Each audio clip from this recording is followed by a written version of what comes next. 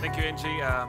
I'm very excited, super excited today as we are having this final fireside chat with a dear guest speaker from Russia who flew here just for one day to share his story, unbelievable story from Moscow and coming back tomorrow.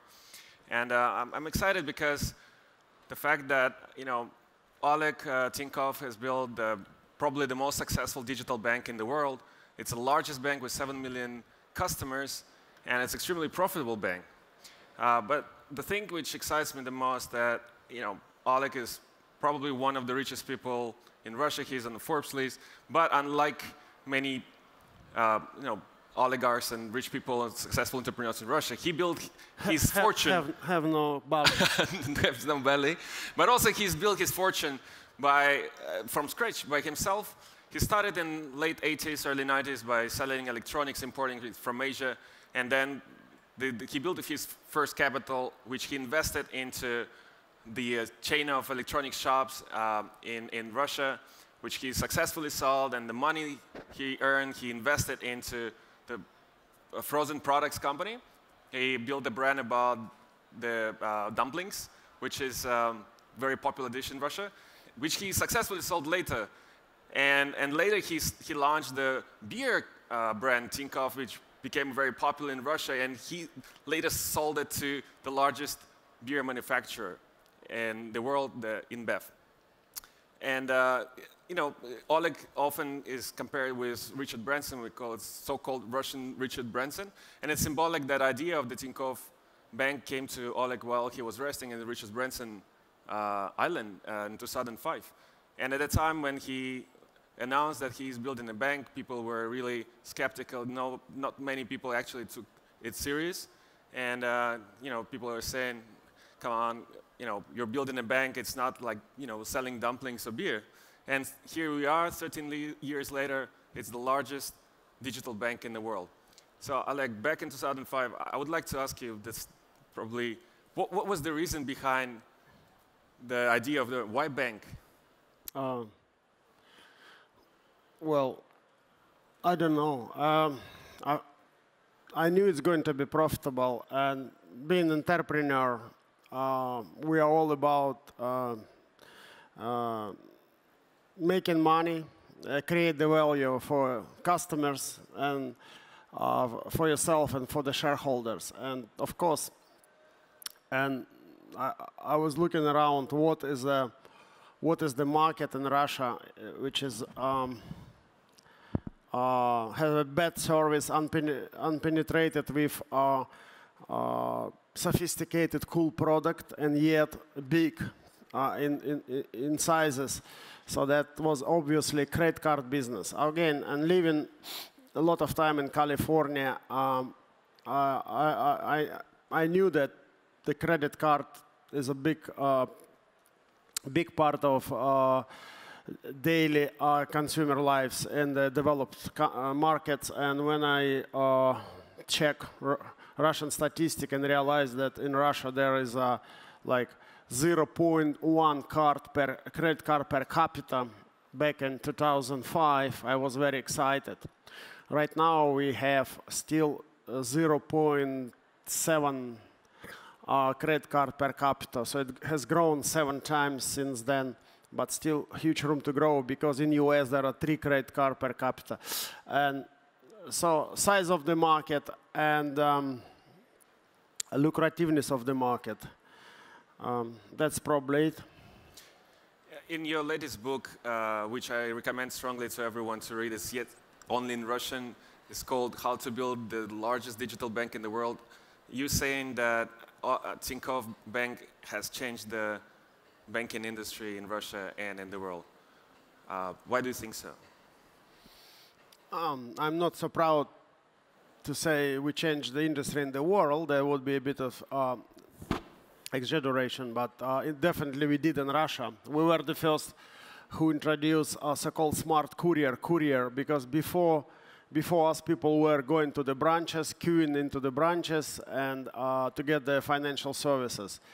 And we introduced the model where our courier can come anywhere you are, on the conference, in the office, or in the house. So we've got 2,500 courier throughout Russia, and we can deliver our product within 24 hours from application, or if it's if you're already our customers, you don't need QIC, etc. We now can deliver any product within 30 minutes. So we've got 25,000 meetings a day. It's a big machine. We are actually much bigger than DHL in Russia, etc. That's obviously it's obviously game changer. Now all the branch banks, our competitors, they start to offer courier delivery for their product, which is a bit for us funny, because why would do you need to deliver from the branch? It's a really stupid idea, but since they copied Tinkoff, they copied us in all the way, so they even copy courier delivery from the branches, which is a bit funny. But yeah, we changed it, and I strongly believe 10 years ago and now that the branch won't exist. Retail banking doesn't need any branch. I think that all branches are, that's gone. I mean, we don't need them. When I said that 10 years ago, I think I was in Singapore, and the crowd were laughing when I said there is no branches will be in the retail banking. And now it's already nobody laughs, but still half of you don't believe. But believe me, there won't be any branches left, just to me, 5 years from now, because all you can do in the phone, your branch is your smartphone. You don't need to do anything in the branch. There's nothing to do. All branches will become Starbucks. And we expect to see much more Starbucks now, because the banks will be shut down and new coffee shops will be opening in their locations. It's interesting. Talking about the branches and the traditional banks, I'm wondering, what do you think about the latest moves of the large banks going into, online, building their own online digital banks? Do you think they will succeed in that? It's a tough question, They will and not, because they will definitely improve, and they're already doing so. All the big banks, they have good internet bank, good mobile application, sort to say, and kind of, yeah, but they still would be never convincing enough or attractive for the younger generation. Because we know this generation gap, right? And the kids, they don't want to be like your dad, and nobody want to go to the same bank that your parents are going. And we see that's what we see with Tinkoff. We targeting much younger people. Our customers average like 24 for some product, for credit product, 37. It's a younger crowd, which gives us hope that we will be even bigger 5-10 years from now. We are 7 million clients, and we aim to be 20 million clients 4 years from now. Because we have younger crowd, and we're growing with them. And there's these big banks. They're trying to play with digital services, etc., but they're still so rigid. They have so much legacy. It's very difficult for them to change, and mostly because it's extremely difficult for them to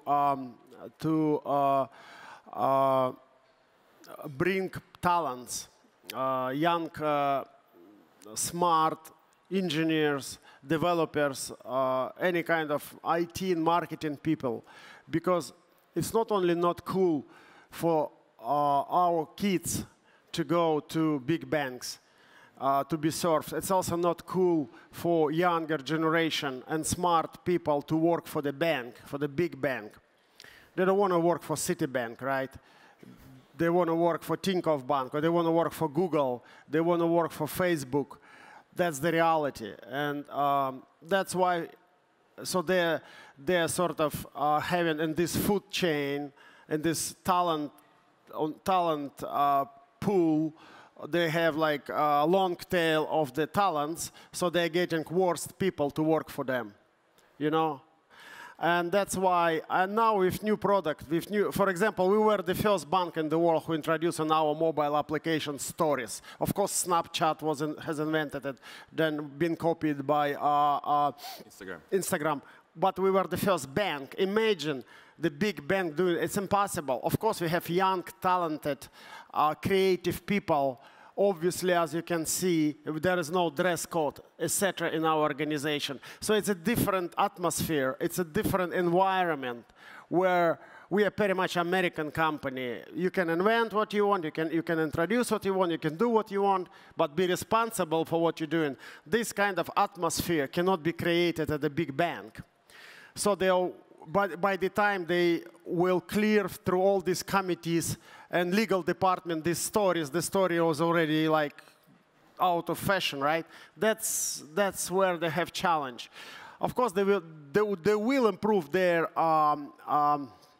web applications and mobile applications, which are sucks now, but eventually it will be extremely difficult for them to compete for younger generation. I'm talking retail. Of course, they stay with corporate business, investment business, wealth management, etc.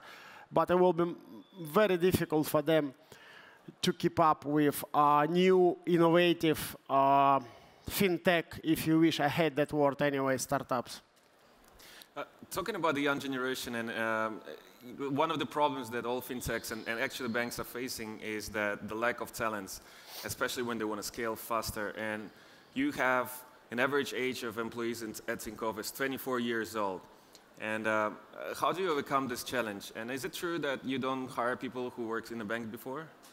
We try not to, and because they have broken mind, right? And I try not to hire those people. Maybe some of them still, sneeze through, but I don't know. But I try not to, and I also don't try to hire people who wear ties, etc. Because I think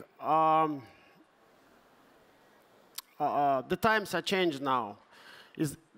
Now is not about how you look. It's about how you think. It's about how you deliver. And it's a different world. And for those big organizations and big banks, it's very challenging times are coming. If they don't understand that, I feel sorry for them. Because these credit committees and all these sort of committees and the meetings are already past. And if they want to compete with new generation, they've got to change, or they've got to leave. You mentioned that you hate the word fintech, and you often criticize fintechs.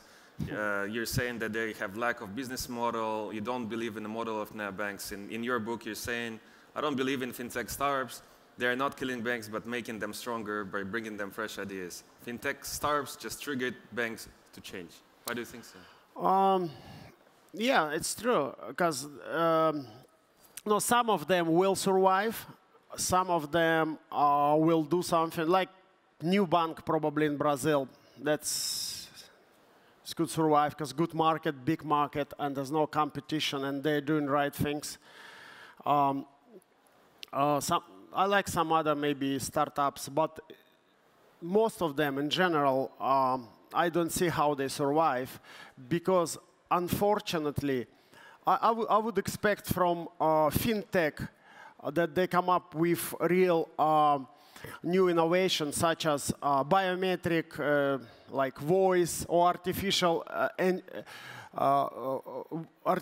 intelligence, etc., or something like new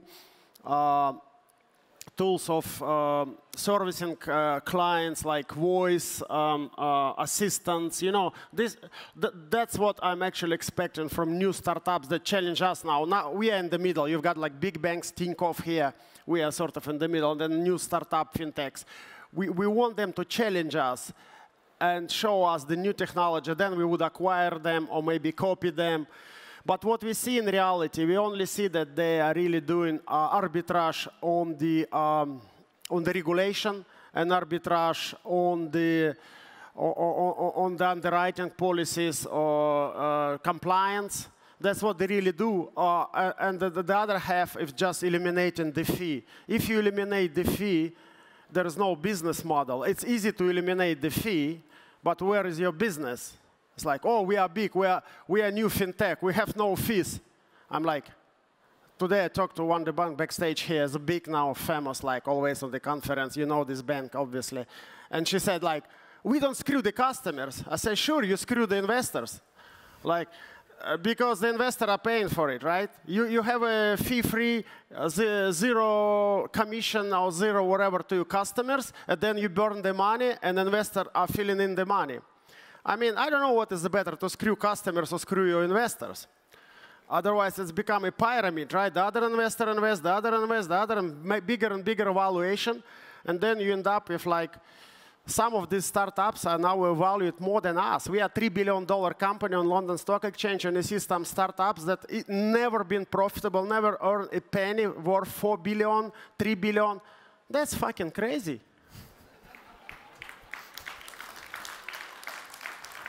I mean, I don't believe in this world. We are making almost $500 million net income. And we worth 3 billion. Of course, there is macro, there is a geo, there is a Russia.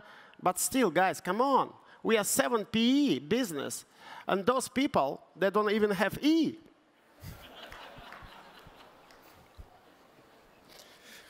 Talking about the challenger banks, in your book you mentioned that a couple of years you wanted to buy actually one challenger bank. And you went to UK and then met a couple of founders. You mentioned Monzo and Tandem. Why didn't it happen? That's what I said. We met with all the usual suspects, you know, all of them. In UK, it's closer. It's only 3 hours flight, right? We've flown there, and I met all the founders. And I find that they all want to change the world. They all want to be next Facebook. And they're super cool, but again, they don't have a business model. They don't know how. But of course, they want to change the world. And when I was stupid enough even to offer them some investments based on my own sort of understanding and being, like you just said, in 4 different businesses and making money from the scratch. I born in Siberia, tiny city, just 300 kilometers from China border. And I have a quite harsh life. And I work in the mine for 1 year, etc. I know the cost of the money and the value of the money. I offer them some money. They laugh at my face. They say, "You crazy? We're worth like 100 million pounds, 50 million, whatever the number they create." I just cannot even explain to myself how can I pay that kind of money to them. So I obviously never ever even try to. And we are not investors anyway. The idea was to acquire them and maybe start Tinkoff, a business in UK. It's been provoked by my kids living there. My daughter, she was studied in London College, and my 2 sons, they were in Oxford School. So it was kind of emotional. Probably I want to show to my kids that, okay, your dad is here, your brand, Tinkoff brand is out there. It was nothing rational. Then when we calculated rationally, we just forget this idea. And thanks God, I never invest into that crap. Another question, cryptocurrencies, a hot topic nowadays. You mentioned in one of the interviews, you compared cryptocurrency with Pokemons. That people will use it as a toy, and it's a temporary thing, and then throw it away afterwards. Pokemons maybe, but it's more, I see cryptocurrency now attract more sort of, how do we call them? Sort of gray economy and say, I cannot use the stronger words, but let's say weird people and special people. I don't see why it's not enough just to pay normal money. Do we have any problem with transferring money? No. Do we have any problem for paying for your utilities, bills, restaurant, hotels, etc.? No. So why do we need the cryptocurrency? Maybe we need it more to, again, to make some criminal activities. I don't know. Maybe it's to buy drugs or missiles, or it could be used for embargo, I don't know, to buy from Iran oil or whatever. I don't see the real big reason for cryptocurrency to exist. To me, this can fuel gray economy, this can fuel crime, etc. Because to me, right now, everybody who is like involved in this cryptocurrency should be really investigated by local authorities. Because the first question would be, why are they doing that? What for, right? I mean, that's what my view on cryptocurrency. And I don't believe that local central bank will allow them to grow, because not a single currency, not a single sovereign state would allow for them to be center of emission. Because what is the country? As a borders, as a passport, as an emission center, right? They cannot give the emission to some, I don't know, smart hooligans, or I don't know, new IT people such as Pavel Durov or whatever. They don't want to do. They want to give it to them that power, because they want to. The local central banks, they want to control this business. I don't believe it's really happened on the huge scale, because the politicians, especially Americans, they would never allow it so. Because they allow it yet when it's a small scale. When it starts to be big, I don't think it will survive. Because the last thing that Americans want to lose is the control over the world via US dollar, right? If there is a cryptocurrency, how do they control the world? How they sanction Chinese for buying Russian missile, right? Because Chinese can pay us a cryptocurrency. Right? Or Indians. Someone believed that cryptocurrency was invented in Kremlin. Yeah. Obviously. To sell S-400 to India, right? Going back to Hong Kong, and we had today on the stage CEO of Financial speaking as executives from Tencent.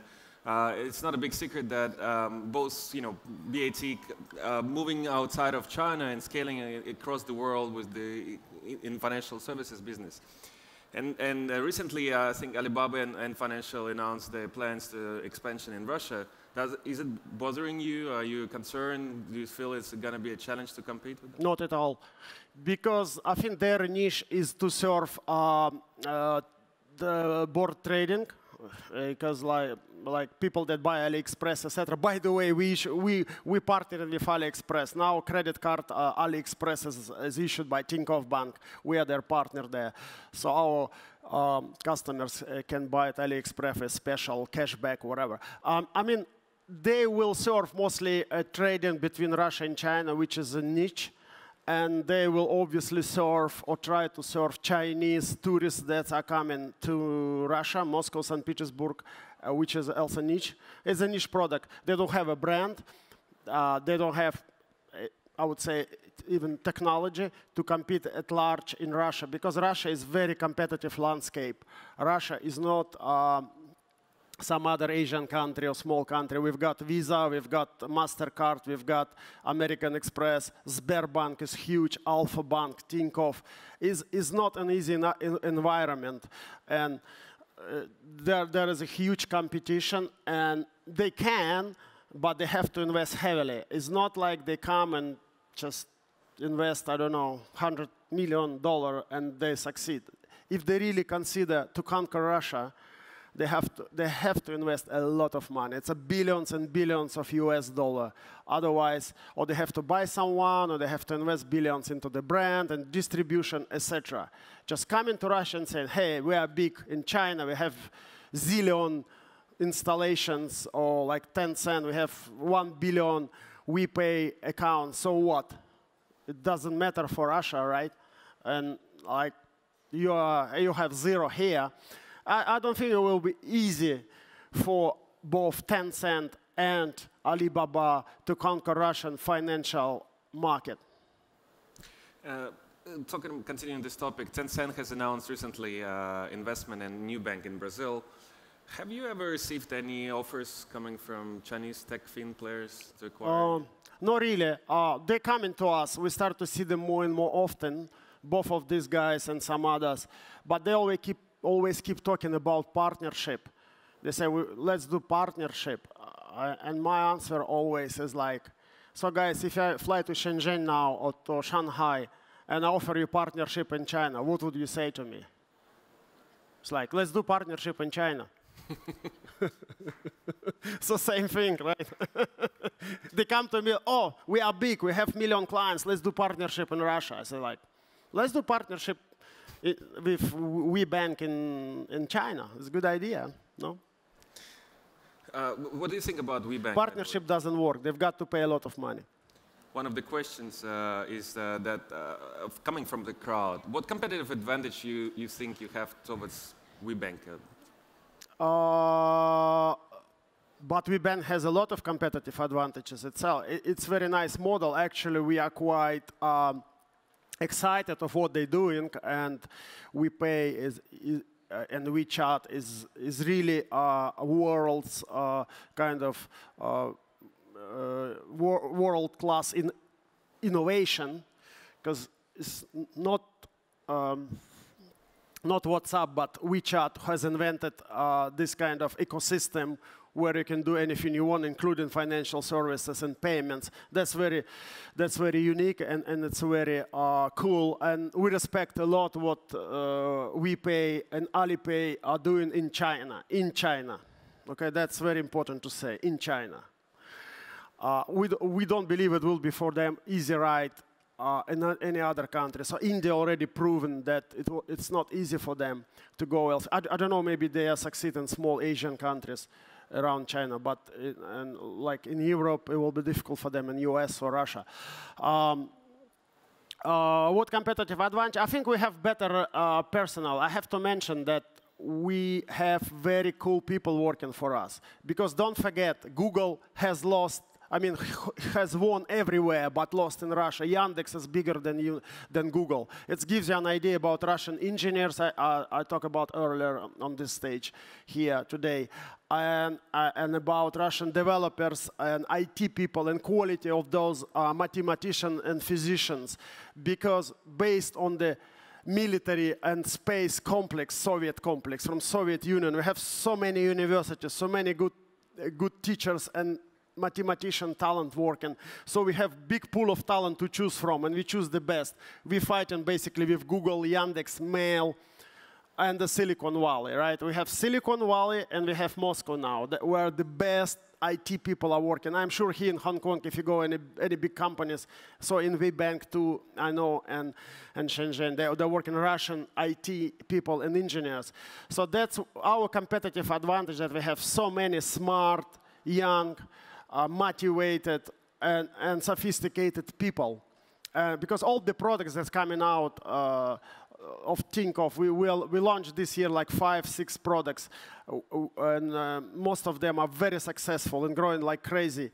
Again, we are opening 500,000 accounts per month, new accounts, and it's done by our people. It's not done by me, it's our top management. It's a people that we recruit, and that's where Shenzhen has a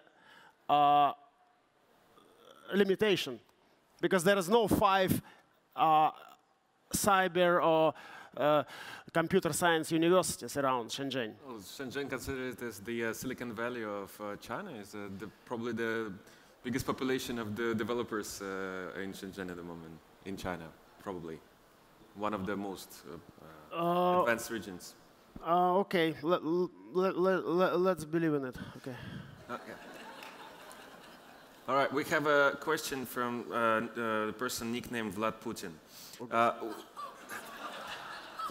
Which product do you dream Tinkoff customers using in 2020?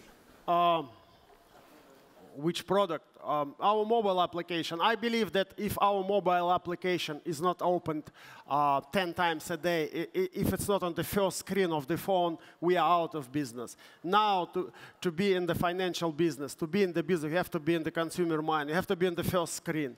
That's what our fight. Our fight is to be on the first screen of smartphone and to be open at least 10 times a day. That's how we see 2020. We want to have 20 million clients. We want to have $1 billion net income. And we want our customers open up our application 10 times or so per day. You mentioned previously in your talk earlier today a concept of lifestyle banking that you are moving into at this moment. Could you tell us more about what is it? Are you going to compete with Netflix, Facebook? What are you trying to create? No, we are definitely not going to compete with them. They probably will try to compete with us at some point, and they probably should, because they have so much capital and the data, and they know their customers. And but as I just said, we want people to open application. For the most of the big banks now, people open a mobile application only to pay the utilities or to do some necessary payments or maybe check your balance, etc. We want the people open application to book your hotel, restaurant, table at the restaurant, buy the tickets, cinema, do all the conventional, all the lifestyle activities, and not only pay the things they have to pay, but also pay the things that we have pleasure of paying. And again, travel, ticket, we have our own travel insurance, travel agency, we have our insurance company. So anything they need, and they have to have. Imagine now you have to buy a ticket, you have to pull out your passport and fill all the passport details. But we bank, we already know that. It would be easier to do it 2 clicks. Pam, pam, I don't know, fly to Hong Kong, 1 ticket, and because we know all of your information, your ticket will, electronic ticket already there, so you don't have to fulfill any lines with your last name or first name or passport details, etc. We believe that banks have a lot of consumer data, and we can use this data simultaneously to provide better customer experience or better customer journey inside of our Tinkoff mobile application. I think we're running out of time, and I would like to ask one question. You're building an extremely successful venture, and are you in all the previous ventures you also successfully sold? Are you considering to sell Tinkoff at some point? I think we are too expensive right now. Now we've got to build a big company. I think we already missed the point where we could be bought. Now we have 3 billion, 4 billion. We were 4 billion just a couple of months ago, and I'm sure we will be. And we are just too big to be bought. Now we have to consider ourselves to buy someone. There's not much to buy. We are now getting bigger and bigger, and we cannot be bought. But you never know. Actually, you know, it's my 5th business, and it's always cool for me to buy and sell, to buy and sell. I'm still young. I'm still 15, so I feel that I could do something else. If someone comes and gives me like big offer I cannot regret, maybe I would consider it. But normally, I don't believe that there is a buyer, and that's why we're relaxed about that, and we just keep building the company. I'm so much excited what we do. Every morning I go to my office with a pleasure, and it's not that I have to go. I don't have to go because I have our nice team, CEO, Oliver Hughes, all the team is there, so I don't have to come. But I'm coming because I'm so excited, and I like what we're doing, and we are not on sale. And I don't know. Actually, yesterday I bought shares myself for 30 million. Tomorrow is going to be disclosed on Bloomberg. So now I believe it's a cheap. No, it's public information. I bought yesterday because it was a closed period started today. So I keep buying my shares actually back from the market. So I like the company, and I'm so excited. And I believe we build, if not, of course, we're not the best, but one of the best digital bank in the world, which not really bank, that's something beyond. It's a nice ecosystem, it's a nice group of people. And what I see now, because yesterday I was in the office and I've been listening the latest report, what we're doing on the artificial intelligence, this voice voice assistants, and biometric is very exciting. I think we really start to bear fruits. I mean, Tinkoff, and 3-4 years from now, it will be a big company, successful company, and profitable company in contracts to all of the fintechs. Thank you very much. Thank you very much.